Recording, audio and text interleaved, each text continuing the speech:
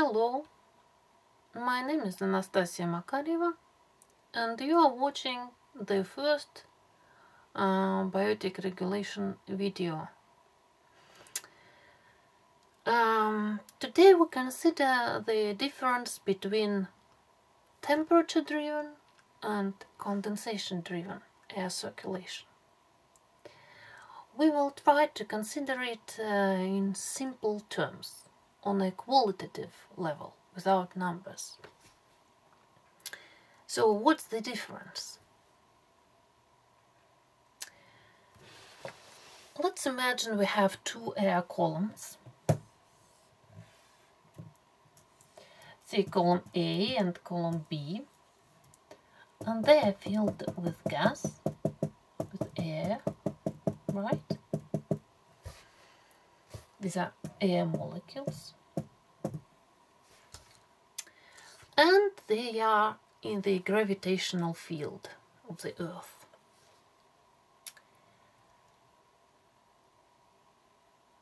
What happens to air pressure in these columns? How does it depend on altitude? So this is altitude, h, height, and this is logarithm of pressure. So what we know that pressure, air pressure, declines with altitude, right? Why does it decline? That's important. To understand why it declines, it is useful to remember that the gravitational potential energy increases with height. And so there is the energy conservation law. So if there are molecules somewhere at the surface and they decide to go high in the atmosphere, they must possess sufficient energy. And there are very few molecules with energy sufficient to overcome gravity and rise high to the atmosphere. This proportion is governed by Boltzmann exponent, and so it declines exponentially with growing energy required to go upwards. And so, because of the fact that the number of molecules which can reach high to the atmosphere declines, so does the air pressure. Because, as we all know from the ideal gas law, air pressure at a given temperature is simply proportional to the number of molecules per unit volume. So, now let us consider what happens if we warm one of the columns, right? Let's say warm column A, warm, right? Now, as we have warmed the air, the molecular energy has increased. And so the proportion of molecules which can reach higher to the atmosphere has increased as well. And so while the air pressure still declines with height, it does so more slowly now in column A than it does in column B, which hasn't been warmed.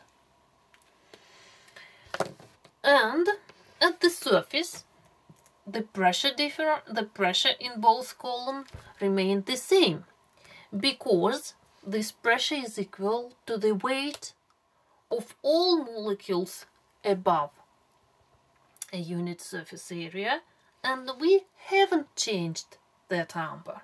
So we haven't changed the amount of molecules in the column. We just changed their distribution over altitude. And so we notice that there is this pressure difference, and so there is a surplus of pressure in column A, and so we can expect that at a certain altitude there will be an air motion generated by this pressure surplus, and the air will flow from A to B. And by continuity, if there is a circulation, there will be a reverse air flow somewhere at the surface where the pressure difference is minimal from B to A. This is the temperature-driven circulation. Here the cause of the air motion is the pressure surplus in the warmer column, right? And it occurs somewhere in the upper atmosphere. So, despite air pressure in column A is everywhere higher initially except at the surface, we will see air motion from A to B in the upper atmosphere and from B to A, which implies a reversal of the temperature of the pressure difference in the lower atmosphere. Now let us look at the condensation picture. Condensation. Right? Again, we have two columns. Right?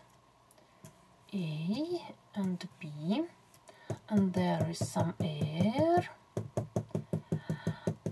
and there is also some condensable gas like water vapor, but the total number of molecules is the same in both columns. And now what we do, we remove some molecules by condensation from column A.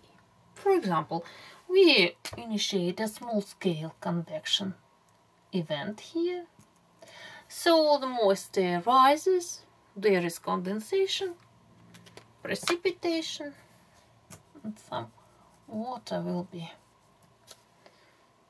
here, right? So, what happens to air pressure? So, logarithm pressure and altitude, and this is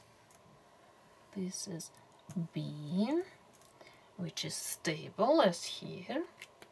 But now we will see that air pressure in column A is everywhere lower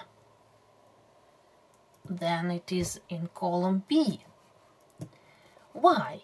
Because there are fewer molecules. We have removed some molecules from column A, and so everywhere their number has decreased, and so air pressure is everywhere lower in column B than it is in column A, than it is in column B.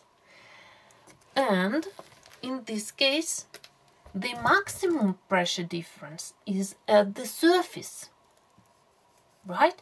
You can see the difference. Here we have maximum somewhere in the upper atmosphere, here.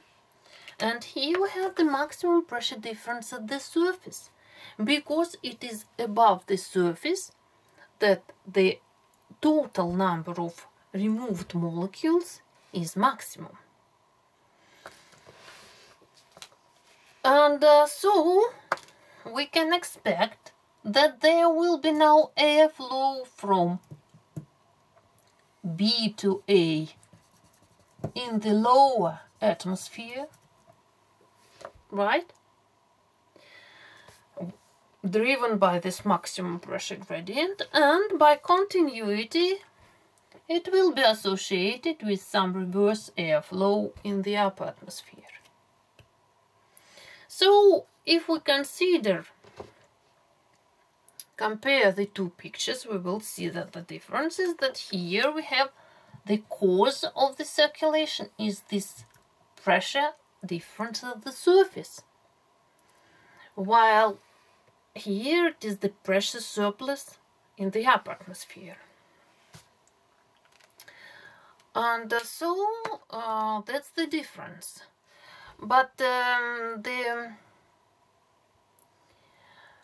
serious questions, they arise, they are unfortunately cannot be considered at this simple level. And the questions are whether this pressure gradient, pressure surplus in the temperature paradigm sufficient to drive appreciable air motion at the surface. And likewise in the condensation paradigm, whether this pressure gradient at the surface can be coupled with the necessary pressure gradient in the upper atmosphere such that the circulation is energetically sustainable. These are more complex questions, and perhaps we will consider them later. But as a simple picture, perhaps some of you will find it useful. And in somewhat greater details, we have already considered this in one of our ACPD discussions, and you will find the address of our comment in the description to this video, and I also write it down here.